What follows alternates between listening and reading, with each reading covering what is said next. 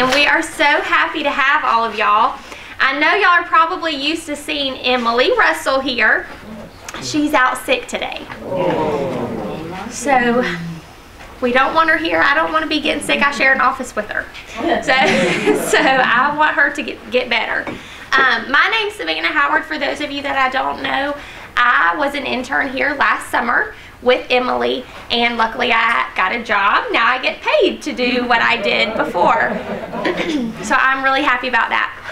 We have two wonderful interns with us again this semester, and they are from the University of Georgia, from the College of Public Health and the major of health promotion.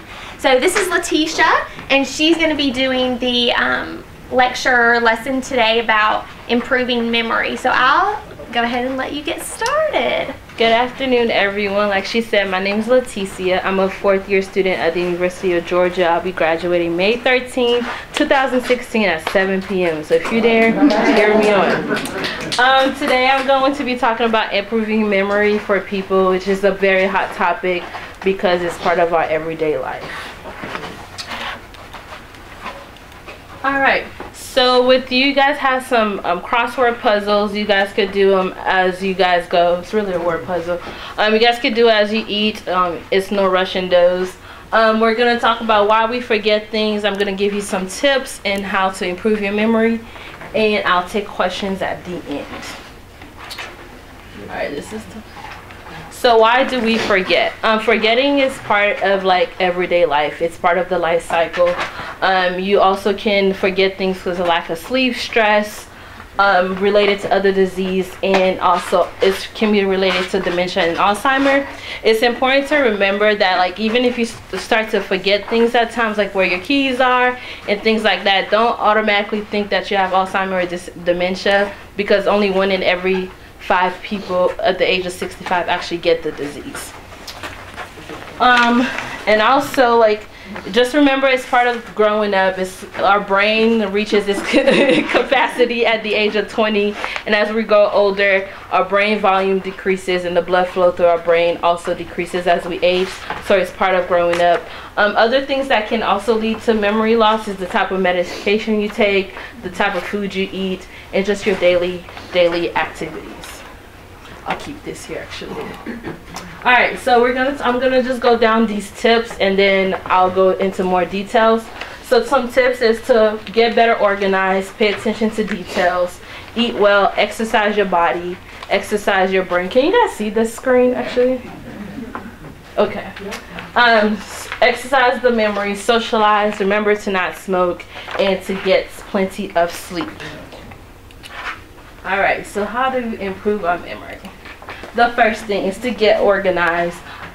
Make sure that everything in your house is at eye level, that you keep things in the same place, the same time. So when you walk home, you put the keys on the counter every single time, the mail go in the same spot every single time, so that you don't tend to forget the easier things, because that's what people tend to forget first. Like, where did I place my keys today when I came in the house?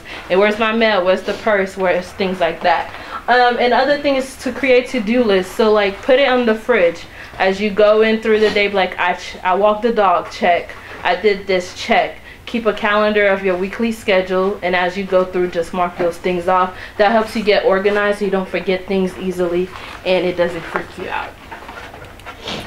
Pay attention to details. So if you're driving down the road, pay attention to the things you see in the morning. Pay attention to the things you see when you come back home. If things are like look a little different at home, you see, just be aware of your surroundings. That helps you remember things as you go. All right, eating well. I know you guys hear this a lot. Eating well is not only good for your memory, but it's also good for your body in general. So certain food groups are better for memory. So anything that's high in omega-3 fatty acids, such as fish, walnut, kiwi, flax seeds, tofu, which not everybody like. I don't like it personally. Avocado and cauliflower. Vitamin D is very important, not only for your bone health, but also for memory.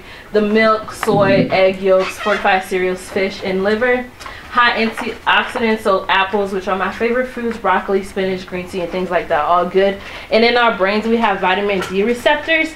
So if anytime you eat anything that has high vitamin D things in it, it works together with your receptors in your brain. It keeps it from growing, because although our brain is not growing, the cells the cells in your brains are always renewing. So the more vitamin D you have in there, the better it is for yourself. Exercise the body. So that's another thing that's good for our health also. Remember to exercise for at least 30 minutes a day. If it's not possible, make sure you talk to your physician and see how many minutes a day you can exercise and what kind of activities you can do. Some fun ones that I think are cool are like golfing, walking, stretching, yoga, dancing, and later on I'll talk about how you can incorporate those to make those fun throughout your day. Alright, the most important thing you can do to help increase your memory is to exercise the brain, which is why earlier today I passed out these puzzles. If anyone didn't get one, I'll give it to you at the end. So basically you want to make sure that you're exercising the brain, because it's a very important organ of the body. So play a game for 30 minutes, do a crossword puzzle, play cards, chess, a computer game even. Learn a new hobby, learn a new language. Or Rosetta Stone have free languages, or I don't know how much they are, but you can take up a new language just to keep your brain from thinking all the time and functioning. Start fishing, start knitting, sewing, anything that you would like to do. Repeat things. So if you're going to a grocery store, write your grocery list down and repeat it. Repetition is very key for memory. So the more you repeat things, the more it comes from short-term memory to long-term memory, and that's what you want to happen. You want the short-term memories to turn to long-term memories, so you don't forget them eventually. And listen to music. It's free, it relaxes, it helps release stress. It also relieves pain. Studies have shown that people who have Alzheimer's, if they listen to music as some sort of therapy, helps them with decreases their depression, which is a big key to help improving your memory. Socializing. We all want to have fun, so why not do the things that we need to do in a fun way? So exercise as a group, play those card games, have bingo night, go out fishing with a group of people. Just make sure you're socializing with people so that your mental health is up to par, because you don't want to fall into consider yourself to be alone, so you don't want to be depressed, because if you feel depressed and you have anxiety issues, then your brain is like working extra and you tend to lose some memory. Do not smoke.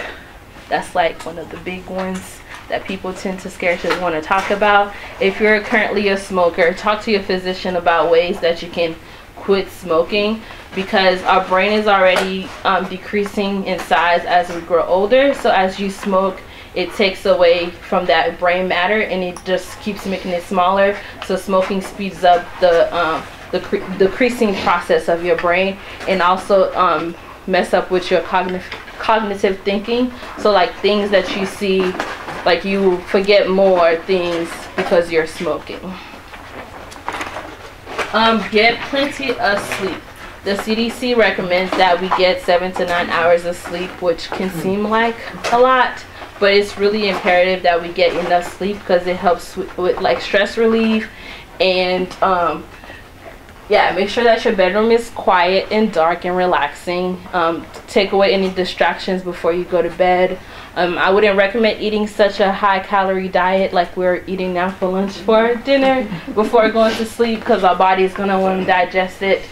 And avoid caffeine that will keep you agitated while doing that.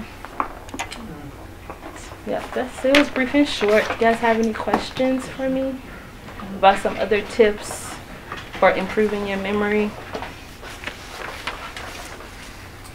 Will I answer all questions?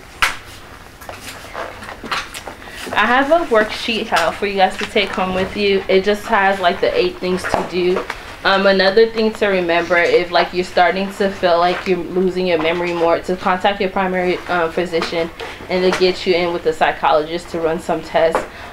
Don't, just because you're forgetting things more often, don't automatically think it's something serious. Don't get scared. It's just I forget things all the time.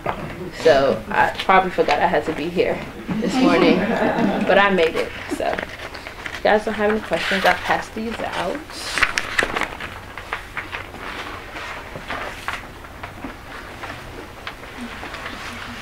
other great service line that we have here at Clearview that Letitia was kind of talking about in her talk is a sleep lab. So since sleep is so imperative in a lot of health issues, including improving your memory, learning how you sleep and if you have sleep apnea or if you have trouble sleeping is a really big part of having good health. So here at Clearview, we have a sleep lab. We have people who can do those studies on you to see if you get good sleep at night and see how you could improve that in ways. So if that's something that you're interested in, we're really trying to grow that service line. So I have my cards up here, my business cards, and then I also have some of Emily since she's not here today if you have questions for her. So if you want to reach out to either one of us, we can help get you set up with somebody at the sleep lab that can help you with that. That has to be through a referral through your doctor, doesn't it? It does. It does. But we can set you up with the forms. And do you have a primary care doctor?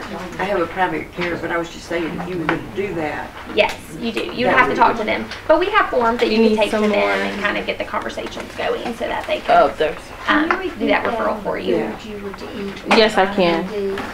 So yes, make sure that the food that are really good is high omega-3 fatty acids, which you can't get, like you have to eat those to get those.